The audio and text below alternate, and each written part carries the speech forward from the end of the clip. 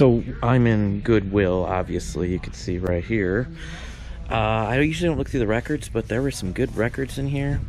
Demo record, local 78, buy them specifically. So all these should get me 10 or 15 bucks a piece at least. Here's a Braille record. It's a magazine. It's Newsweek from 72. Colored disc records from local manufacturer as well. Those should be good. Another colored vinyl record here. 78 as well too. And then some Watchtower Jehovah's Witness items. This album's 20 bucks, and this set of 10 easily goes for 60 to 100 bucks. So 99 cents a record is what we're getting from these right here. And there's a whole bunch of them too, so.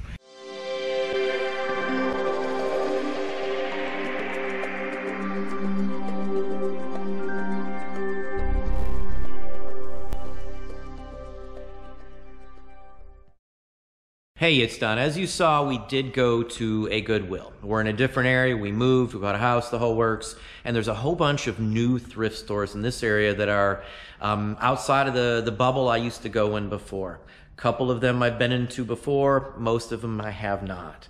One good thing I find is a lot of folks in this area apparently don't mess with some of the items that I do, and I've been able to find a large number of records at stores that are worth good money that normally I would never find them anywhere else around. Okay, so now this is the stack that I got at Goodwill right here. Now, let's look at the very obvious ones to me anyway.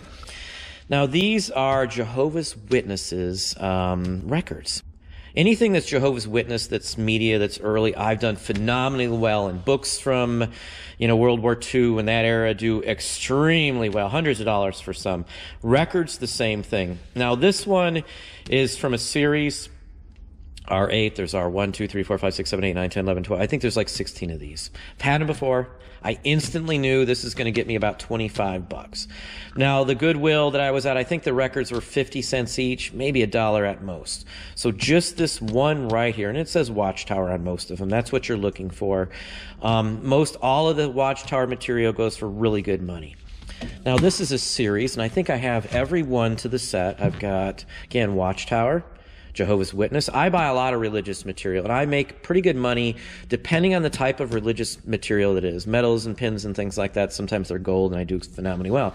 But this is P1, 2, 3, 4, 5, 6, 7, 8, 9, and that's 10. So that's the whole set. Now, if you look this up, and I'll show you a couple links right here, as you can see, this one easily can sell for 60 to 100 and some odd bucks. It always sells, especially if you have the whole set. So price structure, there is a history on it. These prices are coming straight from Pop Psych. Look it up. It's probably the best place to look up records. You can look up a bunch for free. I have a membership. We pay, I think it's like $18 every 6 months. It's well worth it for me. It's the only site that I pay for to figure out prices, because record prices, it take a little bit of effort. Records, change constantly. People turn up them in warehouse. All kinds of things happen. So I always pretty much look up the best ones, the ones that I know may have a better price structure on Pop Psych as well. This easily right here, as I said, should get me at least 75 bucks, bare bones minimum. I have 10 bucks invested into these, or 5. I'm not sure if this store was 50 cents or $1. A couple of the stores we went to had 50-cent records, and some had $1. I've got the receipt. I put it on my paperwork. I file it as an expense in the whole works again. So anyway, these are excellent. The condition on these, I probably won't have to even show you, but I've never run into any of these type of records that weren't like in mint condition, because they're probably only played once or twice. You can see the disc itself looks like spotless. Yeah, the record itself has a very nice shine to it on the edges, on the whole work. So it looks unplayed. These all look near mint. This is one of those things, I think we'll put that back in a minute there, but this is one of those things that apparently, since it's religious, Goodwill puts it out. They don't look up, they don't think about religious items, because generally religious items don't go for very much. If you run into a bunch of religious, like gospel and stuff at a store, most of the time it's not worth much. Like Northern Soul, gospel, R&B gospel, some of that goes for good money. Bluegrass, early, country gospel, some of those can go for good money as well too. Now let's look at a couple other ones that I got. Now this is a demonstration disc. It's from Epic. I've bought, I don't know, dozens of these. It's a promotional piece. Most of the time, these would have been used in a record store to advertise the quality of the records. Can I get this out where it's going to be viewable? And it's always a white label, or 99% of the time. There's different versions. There's one with an Elvis song on it that can go for some good money. I don't know if you can see, but the condition of the records, at least, very fine or better. It's a nice condition record. I did throw it on a turntable, so I know it sounds excellent. I like some classical music, so for me that was good. But this is advertising their classical, as well as something you'd use to sell equipment and things like that. This is what they might play in a store or something along that line. In some cases, they gave these away to record shops so they could play them in the store and things like that. I usually get $20-25 for most of these. Obviously, it has a little split. I'm not going to try and fix it. I just sell it the way it is. Now, here's an interesting one. I don't think this has anything on it. Whenever I run into ones with these types of sleeves, I always look at them. I always yank them out. And this one's especially interesting. Now, let's see if I can get it out. This is Newsweek magazine. And it's a talking version of the magazine. And that's exactly what this is. This was put out for those that would be visually impaired. It has Braille on the backside of it. So this is mostly the entire magazine, less ads and things like that. And these are produced and done for free, or supplied for free to folks. Now, these don't show up very often. I've had dozens of these, though. This one should get me about 25 to, say, 42.50, somewhere in that range. Just depends on the day of the week and how long I want to keep it running.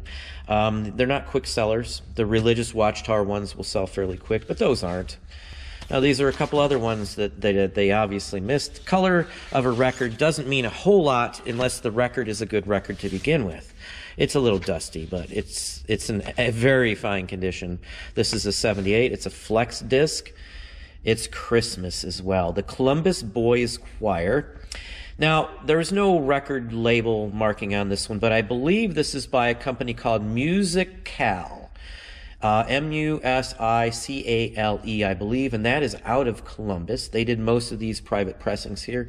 Either way, the Columbus Boys Choir from around 1942 to 46, I'm believing, from the markings, the way it looks, the way it sounds, the information I found, this should easily get me around, say, $50 or so.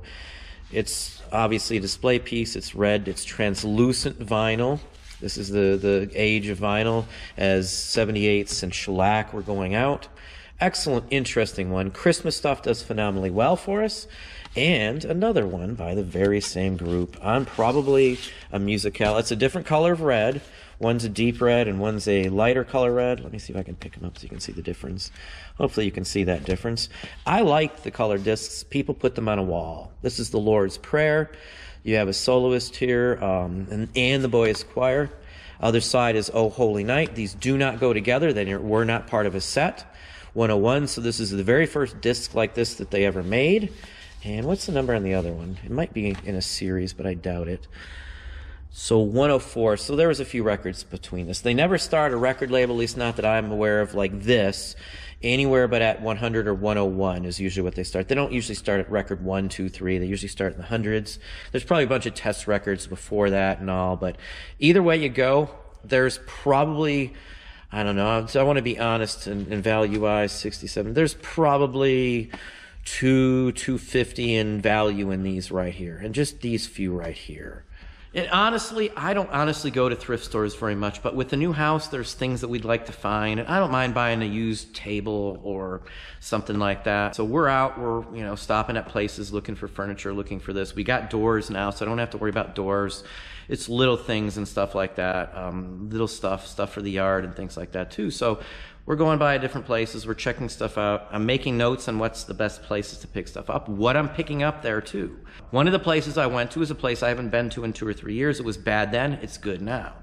So I've said this before, I make notes, I keep track of where I go and what they have. So if I want to go source one day, I know exactly where to go to get the best return on my investment for my time.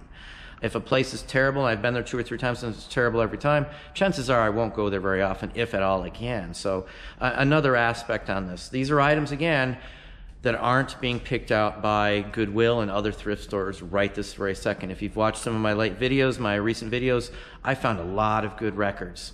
Again, I'm in a different side of town, I'm sourcing different places. So wherever you source, you're gonna have different types of items you can find. And again, that's why I can put some of this information out there without worrying, because you're never gonna find the exact same things that I find. So my competition isn't going to be flooded by talking about rare or unique or niche items that you can still find, but your odds of finding the exact one I have are fairly slim. So anyway, that's what I have for you today. Hopefully that gave you some ideas, some thoughts. If you enjoyed this video, please hit that like button down below. You can also hit the bell icon to be notified if I post new content or go live. Subscribe and tell all your friends.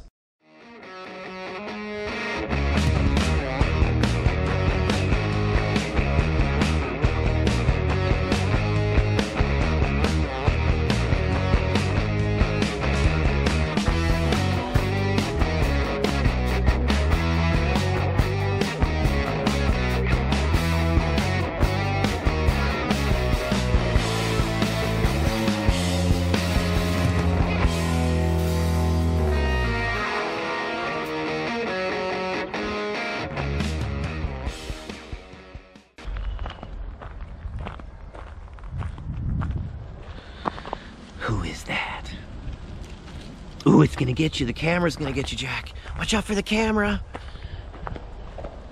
Ooh, it's gonna get you. Ooh. Ooh. Jack, it's gonna get you.